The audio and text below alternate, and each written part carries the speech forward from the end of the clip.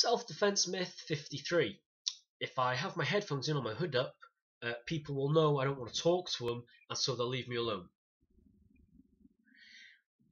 The people who target you to mug you are not interested in having a conversation with you. So putting the headphones in and the hood up means regular polite members of society will give you wide berth. They're not going to interfere with you. Because you headphones in, hood up, you're probably walking at a bit of a clip so that people know, they don't want to stop and chat.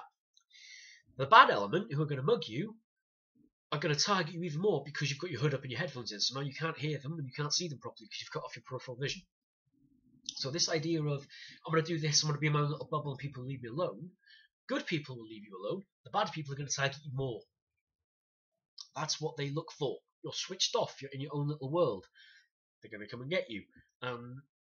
The idea that the bad guys are going to respect your boundaries is horseshit. You need to get rid of that notion right now. If the bad guys would look at you and go, oh, you know what, they've got the headphones in and they've got the hood up and they're walking at a bit of a pace, they probably don't want to be hassled. I'll move on to somebody else. That's not the bad guy mentality. That's not how they work. So you need to get rid of that notion as soon as you can. Having the headphones in, having your hood up makes you more of a target. It makes you more vulnerable.